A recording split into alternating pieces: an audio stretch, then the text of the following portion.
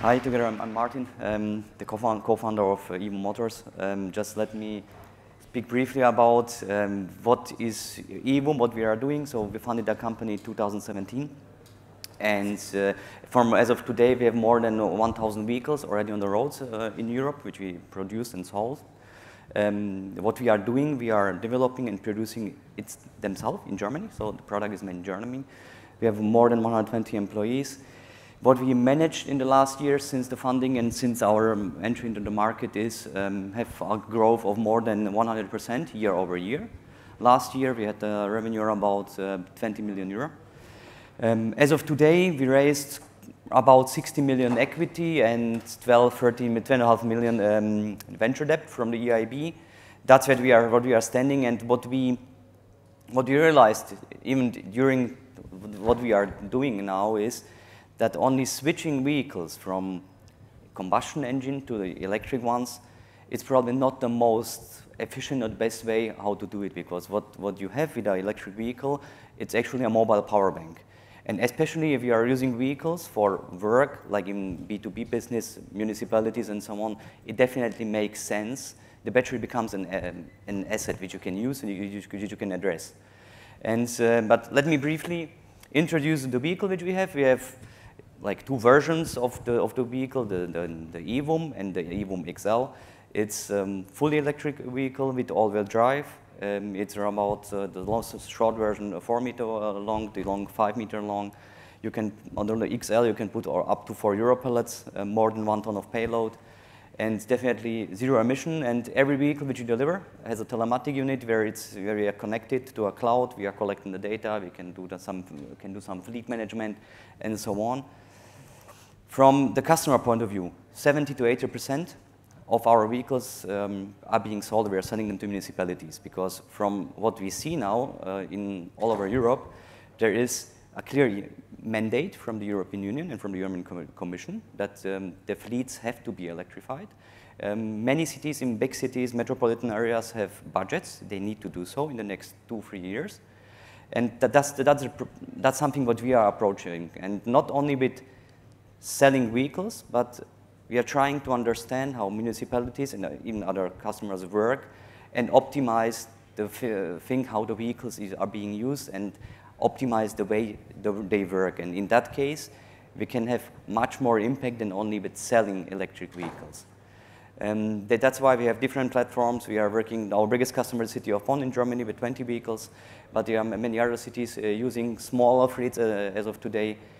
And besides municipalities, we address definitely the industry sector area with our vehicles, and agriculture. Of course, the vehicle is all-wheel drive, it's off-road capable, so it can be used even in the agriculture area. According to the impact which we have with these vehicles, it's calculated with a German mix during production with zero emission during usage. We assume that you are using green energy, which definitely makes sense with an electric vehicle. We are assuming that with every vehicle, we have around about 41 tons of CO2 savings, which compared to a combustion engine vehicle, that's the impact. So as of today, with 1,000 vehicles, it's 41,000 tons, which we had already as an impact. And on the other side, and that's what we are always saying, especially with the electric vehicles, it makes sense to look at the total cost of ownership. Not only about on the selling price, how we sell the vehicle, what's the selling price, but during the lifetime, in this case, it's 10 years, 150,000 kilometers, which is quite good matching from what we see in the cities. It's more, it depends on the energy price. Germany has a quite high energy price. It's 25%, but it's somewhere between 25 to 40% for our customers, where they can reduce their costs. It's even for cities. It's a good thing that they are reducing costs. They have even clear targets on that. And on the other side, what our approach is, we know that the vehicle is a kind of a workhorse. It's meant to be used for work. So our approach is to make it as easy as possible for the customer. So you only don't see anything fancy in the vehicle. It's very rugged, very easy to maintain and even to use, to drive. And we see that the intelligence and the engineering is behind that, but the customer could not see it. And on the other side, from our point of view, What we definitely see is, and that's what we are working on now, and we will provide to customers, we will be able to deliver at the end of the year, is going into V2X, V2G solutions with a bidirectional charger, because the fleets which we are addressing, municipal fleets, you know the vehicle, you can plan how they are being used. We know that they are leaving at 7 in the morning, coming back at 3 p.m., and then you have 15, 16 hours of the vehicle which is being there in the garage, parked, plugged in, where you can use the battery and you can access it. And that's the solution what we are working on, the technology what we are working on, to not only be an energy hub, like a mobile power bank, which we already are. You can plug appliances in the vehicle, you can get the power out of it, but on the other side, even to be able to put the power into the grid. And you know,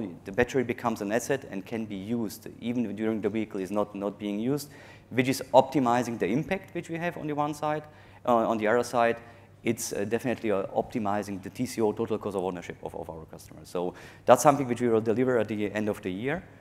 And as mentioned, our aim is not only to optimize, to switch fleets, but to understand how work is being done with our vehicles, and in that case, optimize the use cases and prepare a perfect vehicle or perfect solution for our customers. And what we want to become is, as of today, we are a vehicle manufacturer who is delivering vehicles to our customers.